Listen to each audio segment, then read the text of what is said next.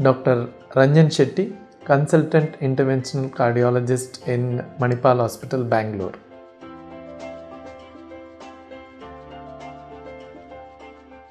To diagnose CHD, there are many ways you can do it.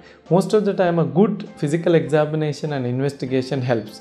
Now, since coronary artery disease has two manifestations, one is stable, other is unstable.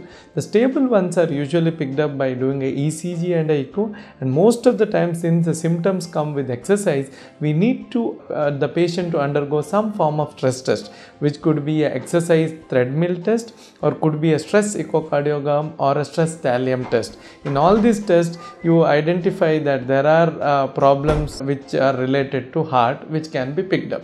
The unstable one, where the patient has rest pain with sweating, most of the time ECG and echo are sufficient to diagnose.